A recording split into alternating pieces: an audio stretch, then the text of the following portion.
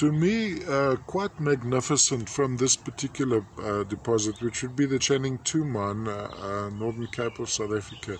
You have a whole lot of manganite crystals trapped inside almost a sandwich of matrix. So you have the top layer here, top layer there, and then in the cross section in the middle you have this whole slightly rounded formation of the manganite crystals. I wonder, we may find some tiny braunite crystals associated here too.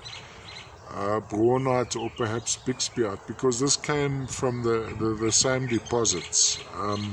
Often also I found associations of Stormanite on the rounded manganite formation. So this goes right through and right round. On the still pictures I wasn't able to really bring out. I think there is a section where you can actually see the manganite crystals.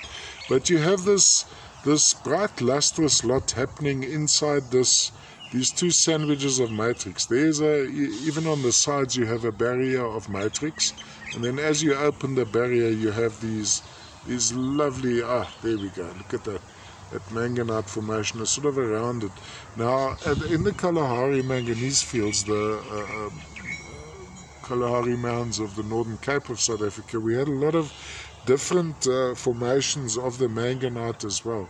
I remember on the old red rhodochrosites we had a more almost a dogtooth manganite, whereas this almost makes little cartwheels. All from the Channing 2 mine, Northern Cape of South Africa, manganite sandwich.